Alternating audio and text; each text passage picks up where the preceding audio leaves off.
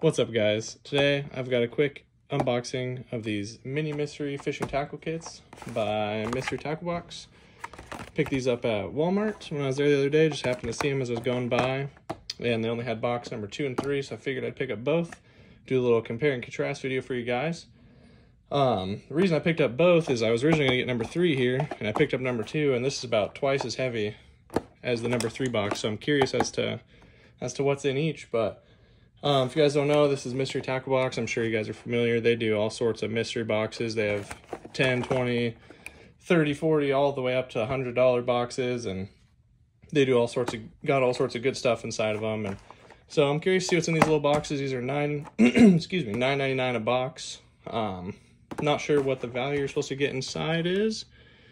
I don't think it says, but it's kind of a general panfish / bass kit, I believe, from the front of the box. So without further ado, let's tear into one of them here and see what we've got going on.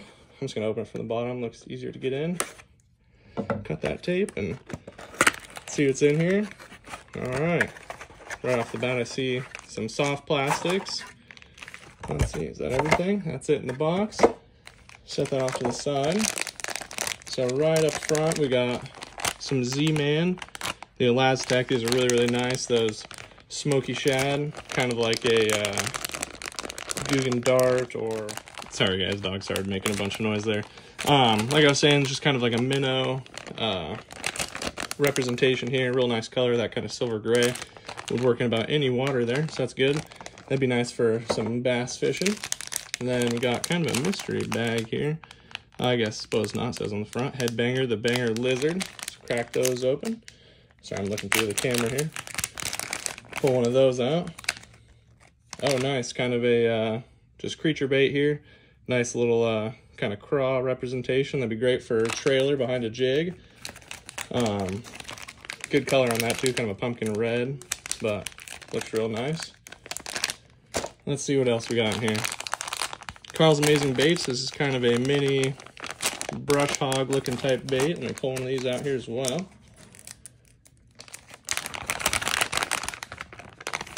Let's see.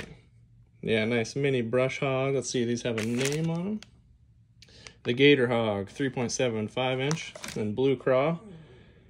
That green pumpkin with that blue on the back, it's a really, really good color. Actually, it gets kind of a different presentation from what bass are used to seeing, and that's a really good color in most places.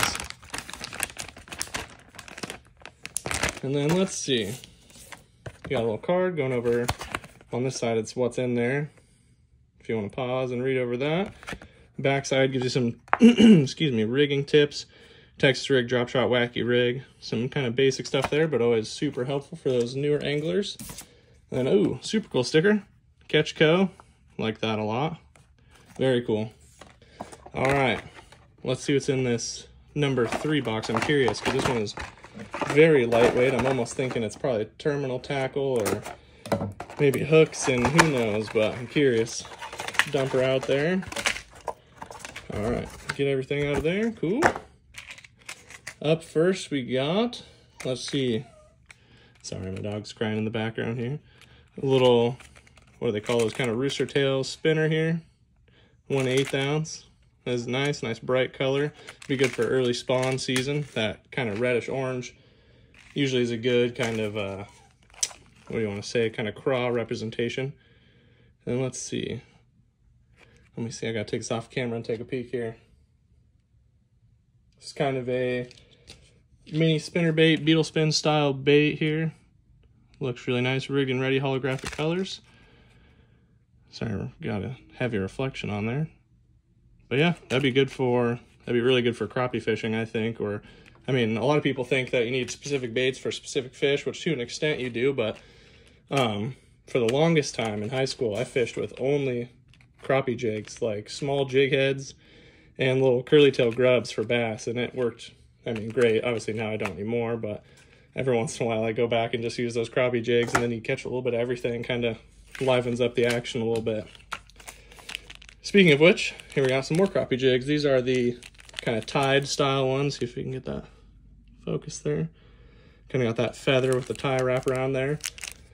But very nice, all white color. Always a fantastic as color. a good color about everywhere you go. That all white with that silver head. Be wonderful for crappie, bluegill, and even bass, really. Again, that what's inside, if you want to take a peek there. And then, oh, got a different card this time. Areas to target, so laydowns, docks, and weeds. It's good tips there, like I said with the other one, for beginner fishermen. Then we got another very cool sticker here, kind of like a voodoo style sticker. Very cool. Like that a lot. Like I said, these are $9.99 a box. Let me lay out what we got here. Box.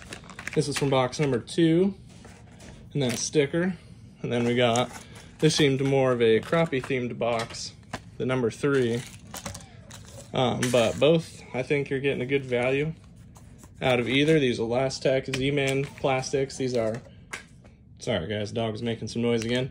Anyhow, like I was saying, these Z-Man Elastec soft plastics, these I think are $5-6 a bag.